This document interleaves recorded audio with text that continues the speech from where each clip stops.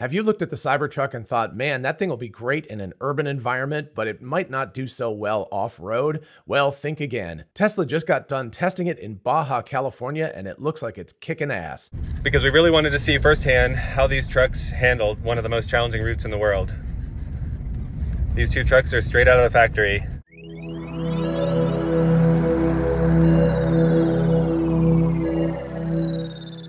Hey y'all, it's Dr. Know-It-All. First of all, if you want one of these, we've got Cybertruck Back to the Future font and everything. There's a ton of Cybertruck merch at the merch store. Definitely check out the link in the description and get yourself a t-shirt or a mug or a tumbler or something like that to get ready for the very imminent, I would guess, Cybertruck delivery event.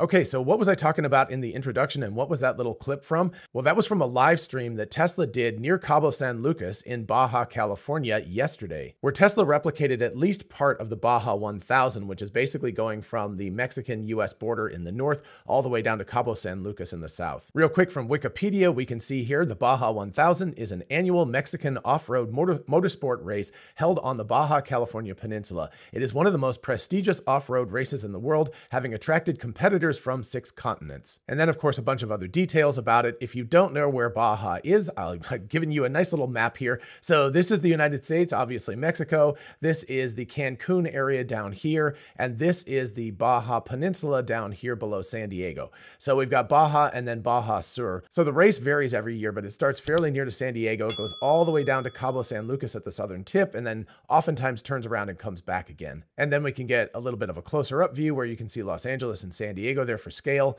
and then an even closer view down here. You can see Cabo and Todos Santos here. Just to give you a little perspective, my niece got married in Todos Santos, and we flew into Cabo San Lucas, and it's about a 2-hour drive, a little bit more than that if I'm remembering correctly, 2 hours and 15 minutes or something. So that right there is a pretty long drive, and that's on roads and everything, of course. So doing this entire trip, it sounds like the Tesla team spent more than a week doing this, and they were not only driving, but from what they were talking about in the video, they're actually doing tweaks to software, looking at the firmware, checking out the hardware, making sure the car doesn't break down, any of that kind of stuff. So it sounds like it was a very busy week for these folks. And then if you're curious, this is the 2015 route, which was run in November of 2015, obviously. So actually, in this case, it looks like it's just Baja Sur, but basically they're driving down from the border of Baja and Baja Sur. So somewhere around here at a guess. Hard to tell because the map is not particularly ornate in terms of like all the demarcations of cities and things. But anyway, they come all the way down here to the south. This looks like it's fairly close to Cabo.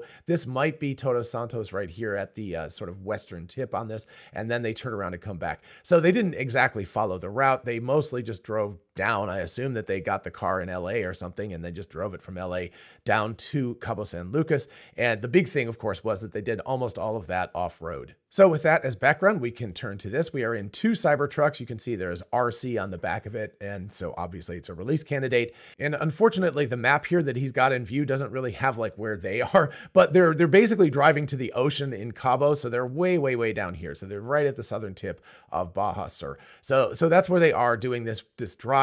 And what you'll see here is as soon as they get off the road, they're actually on a road right now, but they turn off immediately after it starts, is the off-road nature of the driving and how very, very rough it is. The poor guy's trying to hold the camera and the thing's just bouncing everywhere. Anyway, I'm going to cut into about 4 minutes into this video. Of course, I will leave a link to the original in the description so you can check it out. How did the trucks do?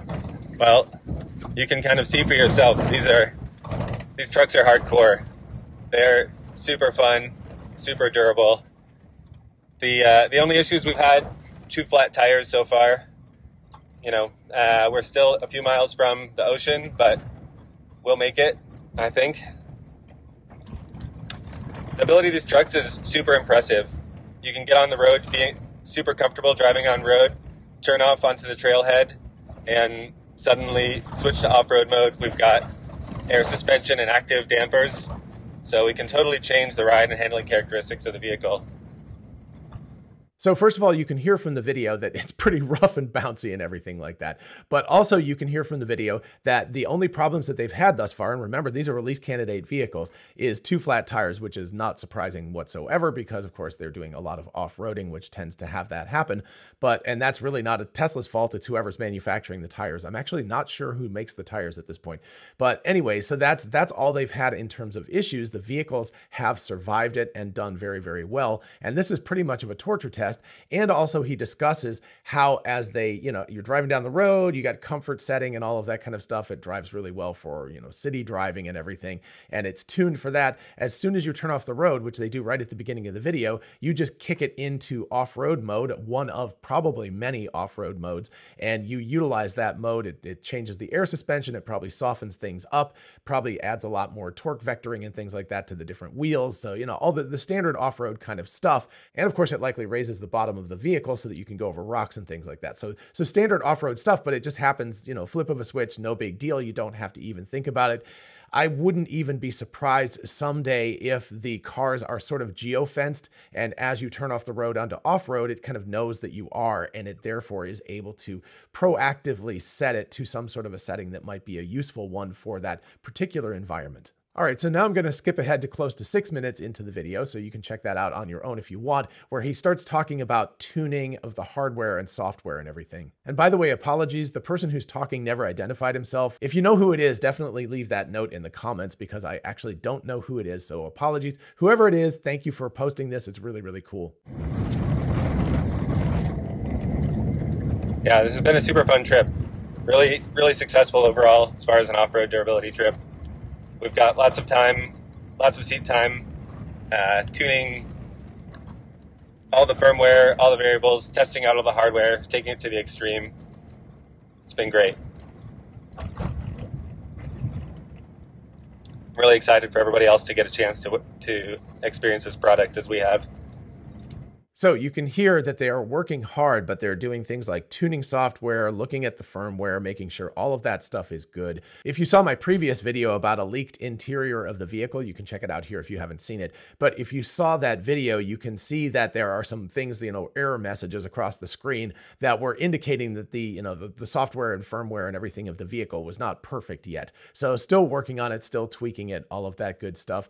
The nice part, of course, about Teslas is that if you're one of the very lucky folks that gets an early VIN Cybertruck, you will be able to get software updates over the air, which will improve the vehicle over time. So a lot of times if you get a very new vehicle, you're like, oh no, the software is not going to be, it's going to be glitchy. It won't work as well and everything. First of all, I expect Tesla will have it very, very, well polished before it gets delivered to customers. But second of all, anything that does turn up, it's just going to be a software update, an over-the-air software update. So that should allow the car to drive better over time. But it's really cool to see that they're not just doing tuning, driving around town and things like that, driving on highways, although that's always obviously necessary, and quite frankly, more necessary in general because that's where people spend most of their time. But it's also really cool to see that they're with these release candidates, that they're actually driving these things off-road in real-world situations.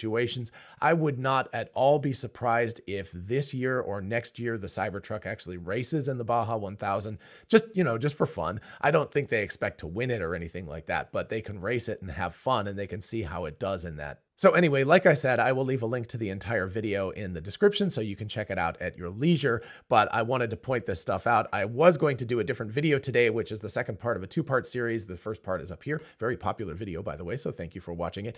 Anyway, I will do that tomorrow instead. So sorry about that, but sometimes Tesla releases things like this and you have to just sort of pick up where you can. So, all right, I hope you enjoyed this video and found it fun and interesting and thought-provoking, and I hope it gets you even more excited about getting a Cybertruck so you can take it on your own big or small off-road adventures. I know for a fact that as soon as I get one, I'm going to take it off-road somewhere in the Appalachians, around here and have some fun driving it around and see how it does. Anyway, if you enjoyed the video, please do like it so other people can find it, and of course, consider subscribing for more of this kind of content. As always, a huge shout out to my patrons on Patreon, my YouTube channel members, and of course, my ex-subscribers.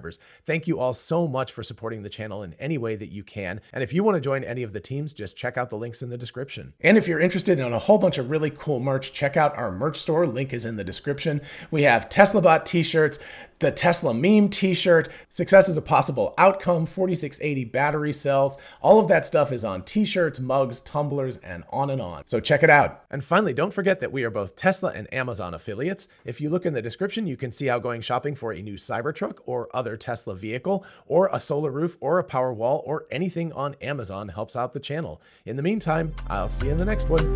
Bye-bye.